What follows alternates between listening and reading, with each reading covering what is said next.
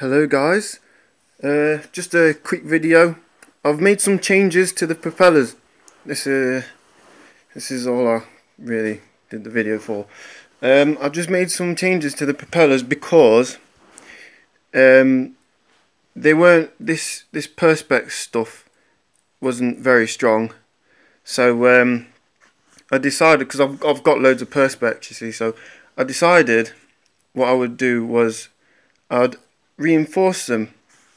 So what I've done, as you can clearly see, is I have obviously got the cutout of the propeller here, and then in front of the propeller in the middle is this metal bar here. This is just 1mm sheet of metal, and then I just cut it out with some tin snips and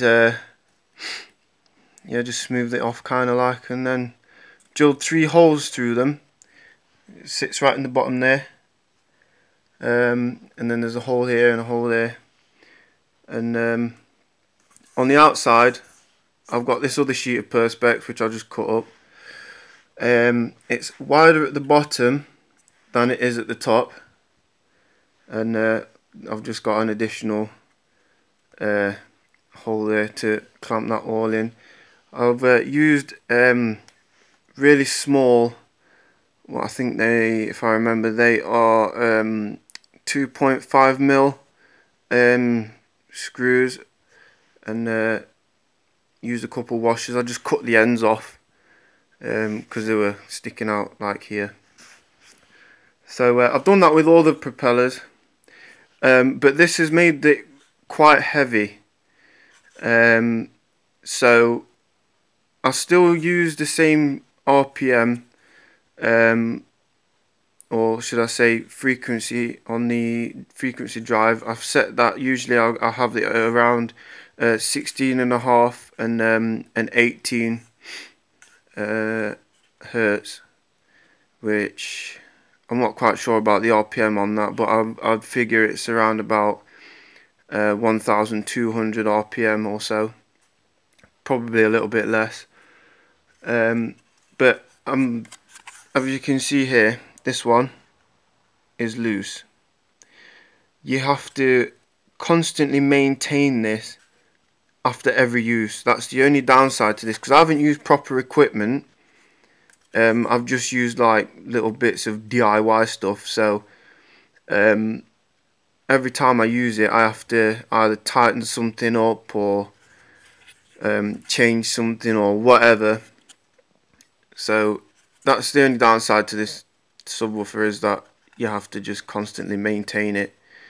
But yeah, other than that, it's just a quick video update. Assuming you want some dimensions for these, what I'm going to do is a kind gentleman on YouTube has created a thread on a forum, AVS forums, under the oh god, what was it? What was the title? Rotary Subwoofer Project, something along those lines. I did go on it today, but I just cannot completely remember what it was called. And I will be posting a guide as to how to make this. I did do a DIY video on YouTube. It is on there. If you have a look at my channel, you will find it. But that doesn't include all of the details that you kind of need. It does give you a vague idea of what bits you need, which is why the video is so long. And I wanted to keep it as a personal preference as well, because then if I do want to make this again, then I can just go onto my channel and figure out what I need just by watching that video, and then make the stuff as I go along. But for you guys that want a complete guide, I will make one. It will take me a while though, because I am in the process of moving home. So yeah, leave that to me and I will get that sorted. Bear in mind that these propellers are completely out of balance right now because none of these are balanced. But the weight of the actual unit keeps it down, so it doesn't vibrate or rattle or anything. It's actually quite smooth, if I'm honest with you. But yeah, it is unbalanced, so it does vibrate a little bit. As for the rattle, in the first DIY video, you'll see that I do play it without the panel as a test, and it rattles a lot. You can hear it, and that was basically because this swash plate was vibrating on the arm here, whatever it is, the thing. It was vibrating on there, but I've managed to adjust this. I welded it up first, and then I just kind of hit it a few times with a hammer and bent it into place, and you can't even hear that anymore. It doesn't rattle at all. It's completely silent. So that's great. It doesn't rattle anymore. But other than that, that's about it really. I made this cable. This is a phono. Got this from Maplin's. It cost me like £3. And I've used the wire that I've already got for my speakers. And basically I've used this red wire. This one is the pin in the middle, because the pin in the middle is positive. And for the outside, which is the shielding, that's negative. And I've obviously used the clear cable for that. And I was going to put female banana jacks on the end of this, so I could just stick some cable straight into it, or stick some a banana jack plug straight into it from the hi-fi, but I couldn't find any. So all I've got is I'll just plug that straight in there.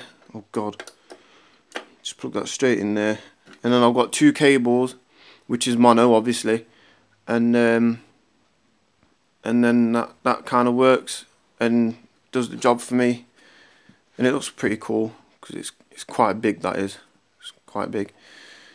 Other than that, I've got some little additional cables. That's my power cable. That's a phono to phono. I'll use that in case I just want to plug that straight into the back of the hi-fi. What else have I got? I've got another one of these. That's this one here.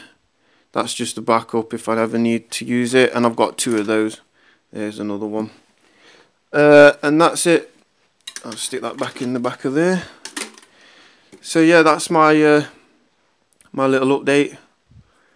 But yeah, keep commenting, guys. I like the responses that I'm getting. It's really supportive.